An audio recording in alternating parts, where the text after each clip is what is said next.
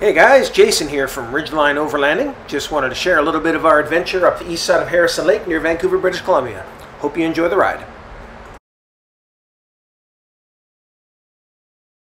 Alright, so we are at Sasquatch Provincial Park where the road is going to turn to gravel, so we have stopped to do some airing down.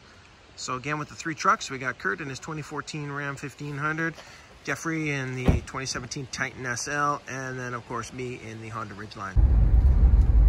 Right, so here we are cruising the East Harrison Forest Road. Looking pretty nice out here. If you look out the window, you can see that we are quite a ways above the lake down there. We'll catch a break in between the trees. I don't know, maybe. Here we are we're up here on a high point near the Cascade Peninsula. In fact, I believe that is looking down at the Cascade Peninsula on Harrison Lake here.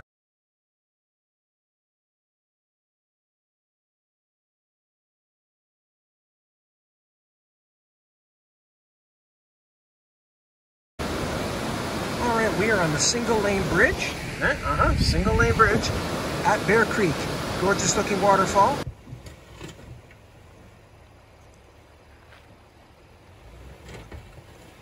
You're good.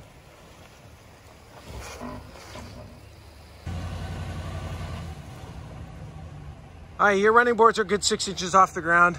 I just don't want to go over that big log. No, that's just it. You gotta inch it a bit more than I do. I don't quite have the turning radius. You at least gonna put it in four-wheel drive?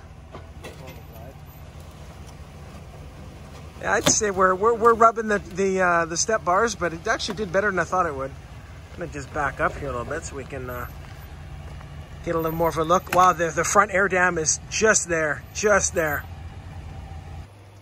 You actually might make it, but I would back up just a pinch. Your running board is an inch off the ground. Kurt, tell him if his front right's good. That's a familiar sound. That is the equalizer between the Ridgeline and the full-size running boards. That sound. Oh, it's running around that rock right there. No, it's dirt and it's the log. You're fine. It's no more than what I had. Nice and slow on that front side there. Okay, let's have a look at the front. Hold it there. Stop. I want to get a look. Hang on. Oh yeah. Yeah, well, we air down our tires and then we end up giving up ground clearance. You can see a little bit of flex in that KO2. Is it just on that air dam? Oh, it's definitely going to hit the air dam, which is fine, but you're not going to hit the chrome. Yep, just pushing, shoving a little dirt, no biggie. Nice and easy off the back end. There we go.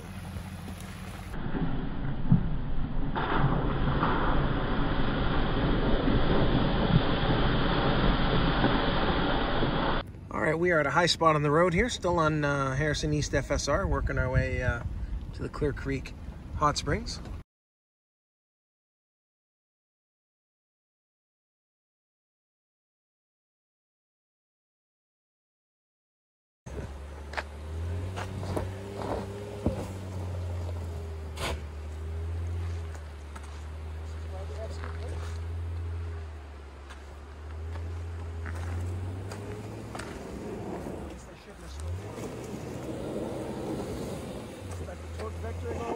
Work itself out.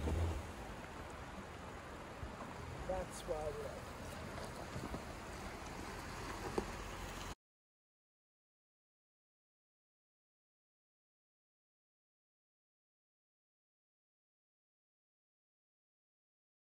Should be a little bit sketch. You think? Well, he's got his back. He's got his back tire off the floating in the air. Doing all right here. Not that I can see, but that's pretty good. Yeah, looks good. Sand mode, baby. Just looking soft. Like all those VanTech guys say, put it in sand mode and sand. Well, not exactly settled. Woo! Well, that's what skid plates are for. We shall see how the running boards do here. Should be interesting. I can get up on in there with them. Oh, yeah, well, that's no surprise, I guess.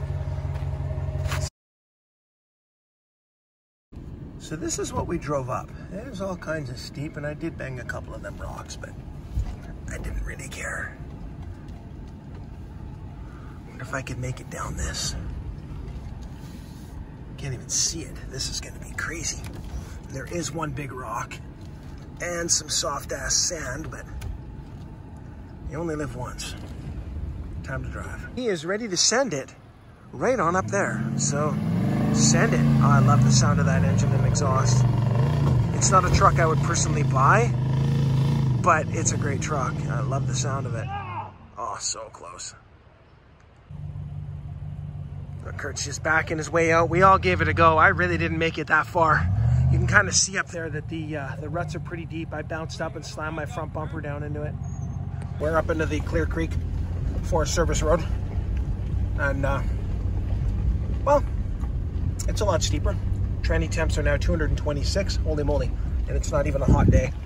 And we've got these big drainage ditches here that are, well, causing me to have to slow down quite a bit. If you listen, you might be able to hear my exhaust pipe go clink. And later on, I'll show you a picture of it because it is now shaped like a pear. Okay, ladies and gentlemen, we get to do our first water crossing. Tranny temps have come down to 215, which I guess they've actually gone up to 215 since I last talked to you, but it did go as high as 224. So we are gonna just take our time getting through here. Sorry, it's a little difficult to manipulate the gas and the brake and narrate a video, but this is about the third spot like this where there's been significant washing out. So you can see the creek's all coming down here, and at some point it took a whole bunch of road with it. So we gotta clear this log.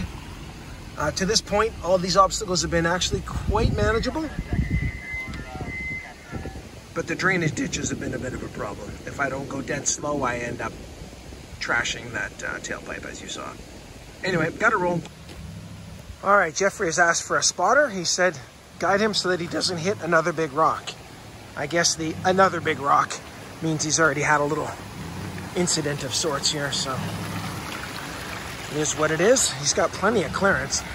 You're good. You just got to watch when you come over this log.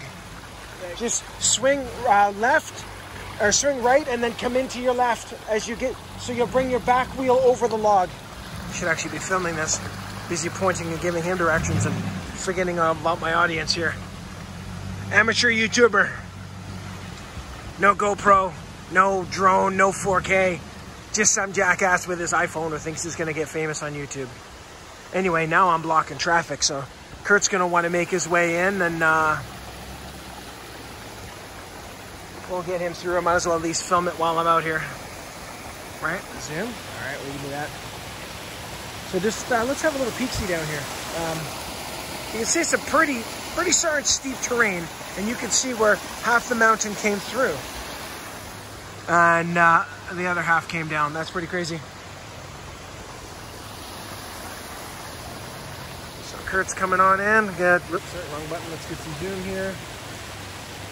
So it looks like they are just clearing these rocks with their front air dams.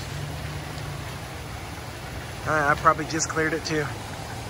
It's a darn good time to have skid plates. But you know what? We got to film our first water crossing, and that counts for something. Water crossing, we got to count that. Oh boy, this could be the one to really put a dent in what's left of my exhaust. You can see it drops down pretty good here, so we'll consider this our next water crossing, and wish me luck. Okay. Nice little water crossing here.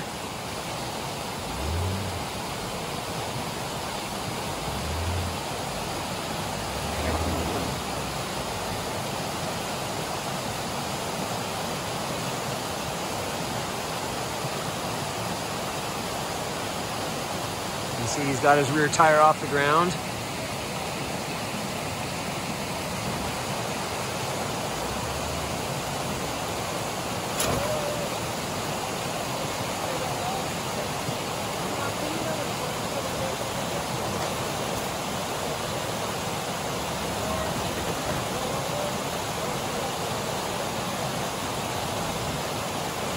Oh.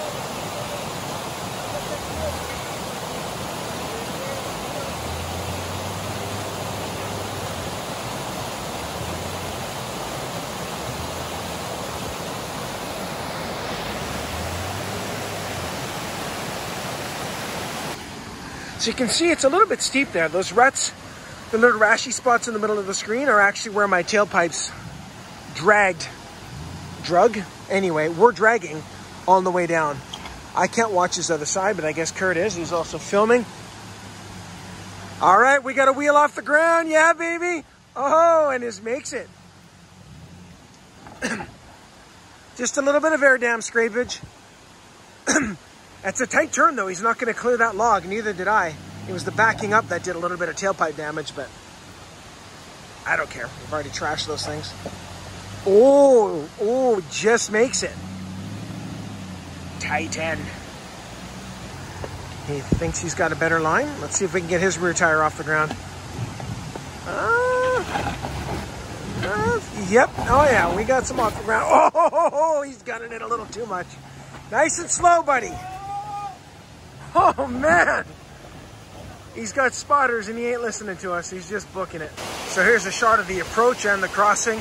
That's quite the shelf that we're going to get to tackle on the way back, but it is what it is. The front end of the Ridgeline is doing just great. 1.5-inch lift is enough. And here's this pretty cool waterfall. I had no idea this was up here, but here we are. All right, here comes our next water crossing. This one should be real easy. It'll be more water and less bumps. Let's have a little look downstream as well to see what we're looking at here. That's a pretty good sized creek. According to the map, we still got another 3 kilometers or so to go. We're 2 miles from my American friends. This 11-kilometer road up to the Clear Creek Hot Springs feels more like 100 kilometers, which would be 62.5 miles for my American friends and family. Here's our next water crossing. Nothing too badass, more water, but no actual obstacles, so that's kind of good. Trendy temps are at 212, not bad. They cooled down to 199 at the last water crossing because we just stopped and did a lot of filming. Wow, this is great. Look at all this water rushing down. Coming on down the creek here. Let's see if we can look right out my window. All right, so that's got to be a good, 6 inches. The Nissan Titan.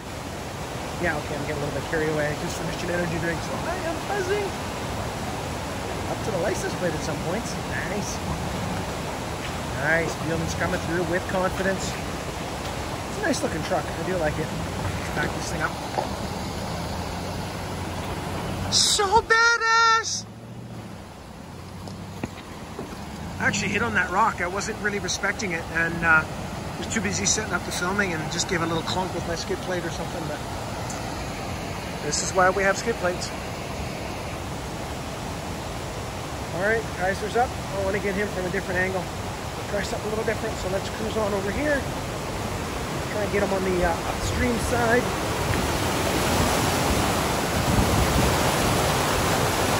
There we go, yes.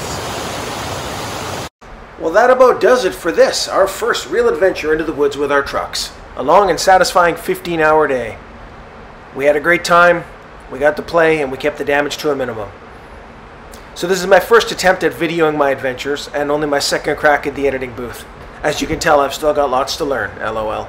For now, I just want to keep on adventuring and try not to let the photography and the videography become too much of a chore. I don't want to forget to just enjoy nature and be in the moment.